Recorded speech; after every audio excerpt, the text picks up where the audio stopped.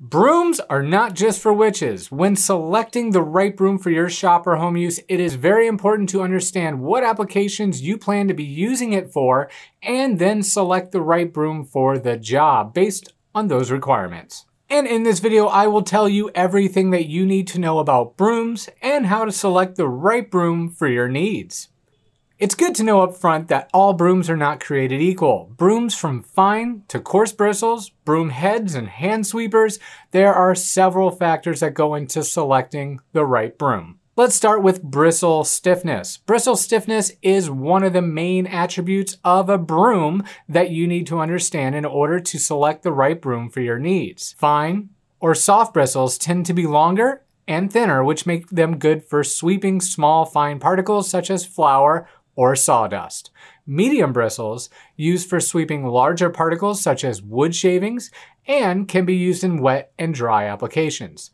Coarse or stiff bristles are shorter and thicker, which gives them more strength for sweeping away larger particles or for scrubbing. You can also use them wet with a cleaning agent to scrub the most difficult dirt or stains away. Flagged bristles versus unflagged. Flagged bristles are frayed at the ends, which help the bristles collect small particles more easily and are a perfect choice for a woodworking shop full of sawdust.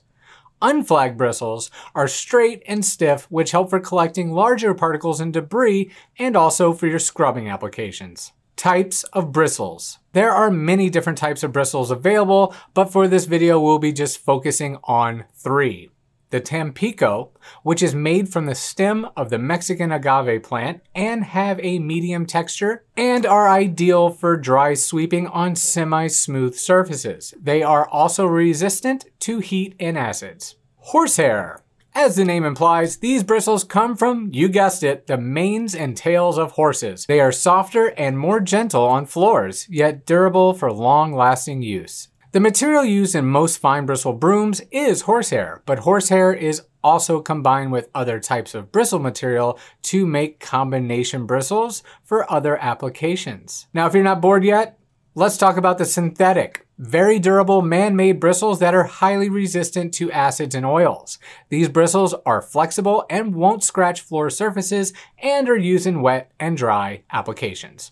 With a good understanding of how you will be using a broom, combined with the knowledge in this video, you can now select the right broom for your needs. Congratulations! Be sure to see our selection of brooms available at Express.com in our cleaning and janitorial supply section. And as always, the link is in our description.